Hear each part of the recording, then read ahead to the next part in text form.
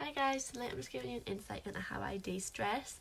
So basically, if it's been a long week that I've been working really hard, or if I've had exams, I like to have pamper night where I just treat myself to a night off and look after myself.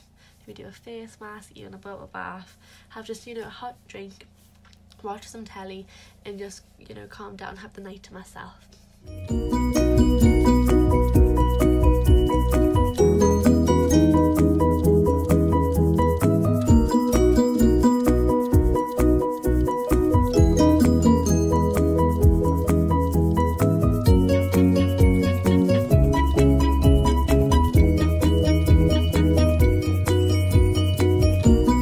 So now that everything's done, I'm just in bed, ready to watch my film with my cup of tea, ready to have a nice early night, go to sleep, get up tomorrow and do some work, feeling refreshed and focused.